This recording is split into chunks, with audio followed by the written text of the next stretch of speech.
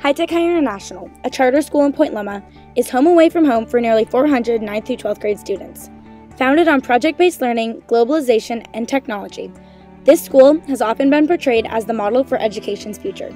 However, there's more to this story. This place was previously known as Building 51.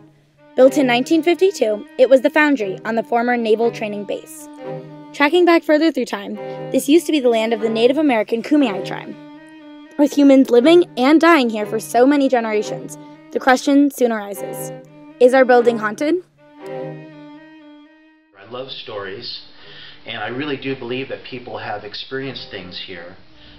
Some experiences were like just seeing people that were there for like a second, and then like when I'm actually like focusing on that area, they're gone. There was a lot of voices, a lot of shadow movements. Middle of the night, you would hear doors like slamming, like pop. Get it in, and I heard like a scream. I heard what I can only describe as a woman screaming. It was very high pitched.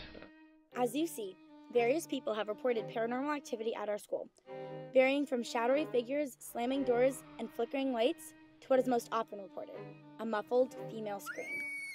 After hearing these stories, 9th grade humanities teacher Jill Chiodini became interested. Last year, Mr. Major and I did a project in which we took our students camping, and one of our chaperones was Ed Handog. And we were sitting around the campfire one night, and we were telling ghost stories, and Ed all of a sudden said, "Do you guys want to hear a ghost story about the school?"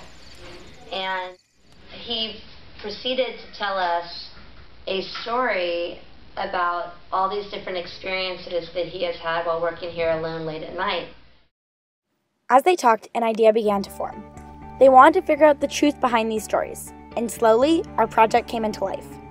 As a team, we then investigated the physics behind ghosts, looking into sound and light, as well as looking into the history surrounding NTC. Soon, San Diego ghost hunters became involved, bringing their specific expertise to the project. It culminated by spending 2 overnights at the school to investigate the reported paranormal activity. We wanted to finally settle the question, is our school truly haunted?